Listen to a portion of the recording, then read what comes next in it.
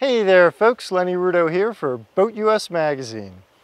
Today we're going to talk about different checks that you need to do on your trailer boat before each and every trip. Now hopefully you've already seen our videos on checks for the engines, for the trailer itself, and for the steering system. Today we're going to look at what you need to check inside the boat.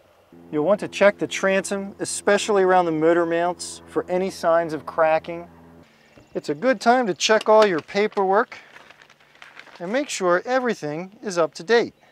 Check all your bilge pumps, make sure everything's operational, and also stick your arm down in the bilge and check the float switch. Give the key a turn, and make sure you have plenty of juice in your battery. In fact, it's a good idea to flip all your switches and make sure that everything electrical is working.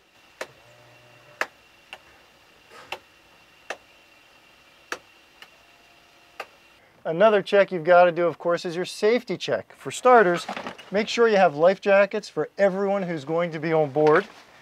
Of course, check your flares, make sure they're up to date, and also take a look at your fire extinguisher. Make sure the needle is still in the green. Now we're going to look at one thing on the outside of the boat, folks, the hull. You always want to give it an eyeball before you hit the road and make sure there's no obvious damage to the hull, or in this case, to the hulls, plural. Well, we hope you found this video helpful, and we hope that you'll go to the BoatUS YouTube channel and subscribe. Next time, we'll see you out on the water.